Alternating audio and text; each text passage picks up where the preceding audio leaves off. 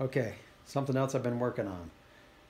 I'm just having trouble buying a balanced rotating assembly for all this old stuff and dropping in at $1,400.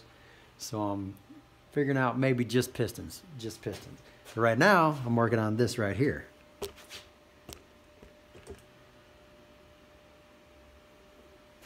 I picked out the roughest ones, the ones that looked like they were in the worst shape, that had the most buildup on them for rust. This is the crank that's been laying under my bench for 15 years. It was in a trunk for another 10 years.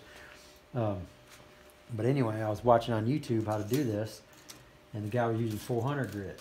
But what I did is I took some 320 grit, got most of the stuff off, the rust. Then I took some 500 grit, and then I measured it, and it's at the very bottom limit of its like 2.124. It's supposed to be 2.124 to 2.125, and these are exactly 2.124 when done. And this one right here, I think these are what, 2.0, 2.80, what was it, 2.805,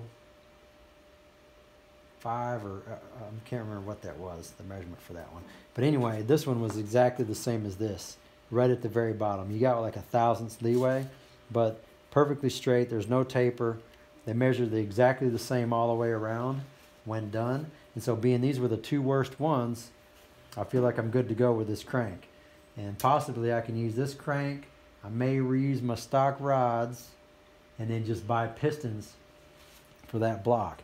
The only roadblock for that will be this ridge. These cylinders, it's a little bit worse than I thought where the ridge is. And I went down, I got my ridge reamer, and I'm going to try to take that out. But there is about 2 thousandths taper with the dial bore gauge. I'm getting about 2 thousandths taper from where it's untouched by a piston up at the very top. Midway it seems okay, and then right at the very top is where it's like 2 thousandths.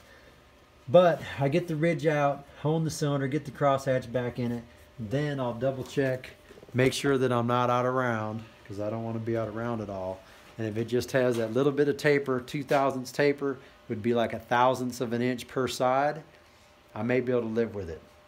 So then if I buy some pistons that are close to factory weight, like the 116s or the KBs, then I may just run this thing on E85 with the good heads, 360 block, put some boost to it, and see how she goes. And I'm pretty sure it'll be fine because I'm not going to have detonation and we're going to run fat, so everything should hold up. I'll have a main girdle on it. We should be ready to roll. Anyway, I got some work to do, and I'll go through and I'll show like one of them each, or one of when I'm doing one. I'll go through and show a little bit of each one, how I'm doing it with the old shoestring trick. And man, it's crazy how good they look and how good it works out with 500 grit sandpaper.